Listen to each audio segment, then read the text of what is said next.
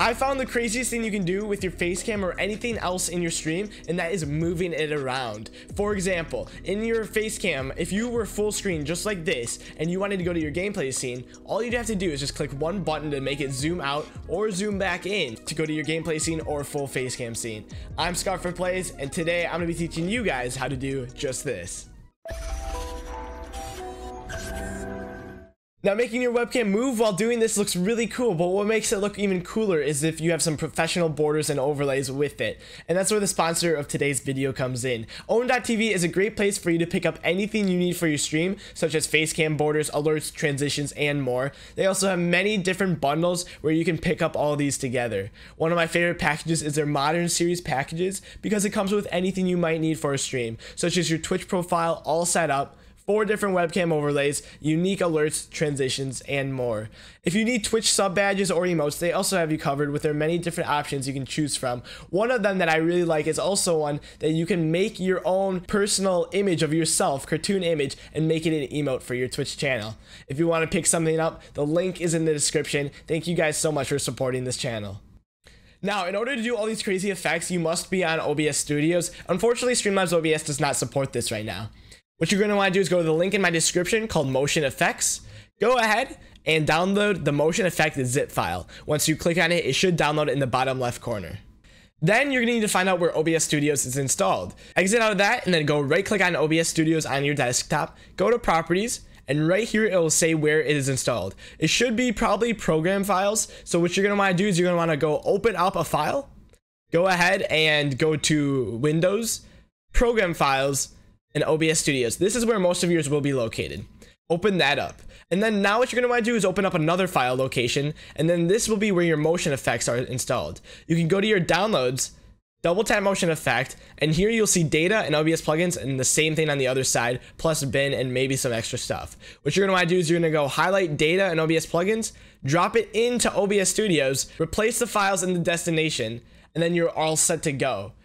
Okay, so you're going to want to open up OBS Studios, and what you're going to want to do is you're going to have to add your Facecam to a separate scene. You cannot add it to your main gameplay scene. What you're going to have to do is make a new scene, and when I click on this, it's going to bring up my Facecam and my overlays. What you're going to want to do is you're going to have to place everything you want related to your Facecam and overlays and everything you want to move into one scene, so that when you go back to your gameplay scene, you can go ahead and go to the plus sign, add a scene, go down to your Facecam scene, which for me is called Scene 2. I'm going to press OK. And here we are. Now my Facecam and everything connected with it is added just like that. You're going to want to position it the way you want. And boom, you have successfully added your Facecam properly so that the motion will work. Now, in order to add the motion, what you're going to need to do is right click on the Scene 3, which for me is my main gameplay scene. Right click on that, go to Filters, plus sign, and add a motion filter. This option will only show up if you install the files correctly in the first part of the video. Now the source you're going to want to be able to move the scene to, which once again is my Facecam scene, because that's the thing that you want to move. The hotkey round trip is going to be when you press the number or whatever you want on your keyboard, it will go zoom in, and then you press it again, it will zoom out. Variation type, we're going to want to do position and size because we're going to be zooming it in and changing the position and size. For the custom start setting, you're going to check that box, and you're going to want to fill in where the X and Y coordinates of this is. You can find that out by right-clicking on Scene 2, go up to Transform, and go to Edit Transform. It will bring up the position and size, and you can just copy and paste those right in.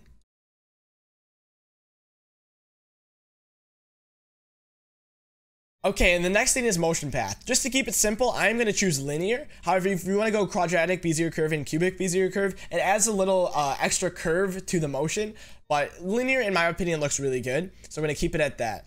Now you're going to want to change the destination X and Y. So this is exactly where this will go. However, you don't need to mess with the destination X and Y if in Scene 2 your webcam is already centered, which I would recommend doing. So you see my webcam centered here. So when I go to Scene 3 and I change the width and height to 1920 by 1080, which is my canvas resolution, and I go down here and press forward, it goes immediately to that position. If you want to change the duration and acceleration, you can do that, but just to keep it simple, once again, I'm just going to do this right here, because I think it looks pretty good, just like this. And now what you're going to want to do is you're going to want to keybind this to one of your keys on your keyboard. So we're going to close out of that. We're going to go to settings and we're going to go to hotkeys. Now remember that we are on scene 3. So I'm going to scroll down to scene 3. Yeah, I know I got a lot of scenes here. It's rough. But anyways, scene 3. So what we're going to do is we're going to have the motion and the backward motion be the same key, which is this minus symbol. I think that's what it is. I don't know. I never hit that button. So it's a perfect button to use. Anyways, I'm going to press apply. So now what happens is when I click that button on my keyboard, it zooms in and zooms out. Now some of you will realize that when I did this in the beginning of the video, it actually blurred my background. In order to blur your background, you're going to need to go to the link in my description called StreamFX, go to obsstreamfx.exe, download that, install it, run it, and then it will automatically install the files to your OBS Studios so that you don't have to mess with that like we did earlier.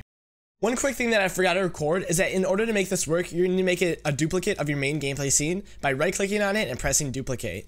Once you press OK, that is good, but you need to make a new display capture. You cannot use the same one because otherwise you'll be blurring both of them. So remove the display capture from your duplicate, go up to display capture and add another display capture of the same exact scene and make sure that your webcam is on top. Now what we're going to have to do is we're going to right-click on display capture and go to filters, add blur, because we're going to blur this one, and we're going to go ahead and use Gaussian blur because it's my personal favorite. Once we're done with that, we're going to need to go to settings and we're going to mess with the hotkeys now so that it will switch to the blurry scene as it's moving. What that means here is we have to go scroll down to scene 5, which is the blurry scene for me. We're going to have to make this the button that makes it blurry and move at the same time. So that when we hit apply here, when I hit the minus, it zooms in, and when I hit the plus, it goes back, just like that. Now you'll notice that it cuts immediately. If you guys want to add special transitions to this, such as a transition override, and go to fade, transition override, go to fade, and then once you go to fade, it will just fade and blur just like that. Now there are countless things you can do with this motion. You can make anything you want to move around the screen as much as you want, and it's actually just so fun to play around with it and see what you guys can do. If you want to send me some videos of you doing stuff like this, tweet at me, Scarf4Plays. I will love to respond to you, follow you on Twitter maybe. So guys, if you enjoyed the video, feel free to check out my other YouTube videos, subscribe, leave a like, go ahead and check out my Twitch channel, twitch.tv/Scarf4Plays. Yeah, just, you know, at the very least, like the video if it helped. See you guys later.